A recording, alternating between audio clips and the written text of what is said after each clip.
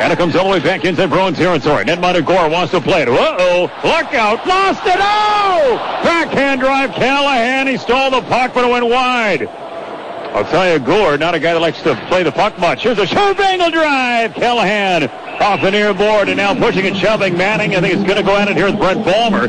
Back behind the net, back on the Bruin goal. Manning tries to throw right or two. And Bulmer wrestling here with Manning, and Bulmer tries to drag down Manning. That'll do it for that tilt between those two. Not a lot of punches thrown.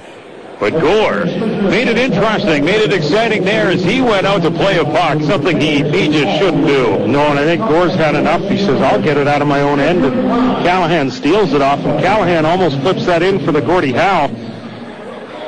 That fight erupts behind the net. I thought we might see a couple more, but a couple more penalties in that the referees were trying to clear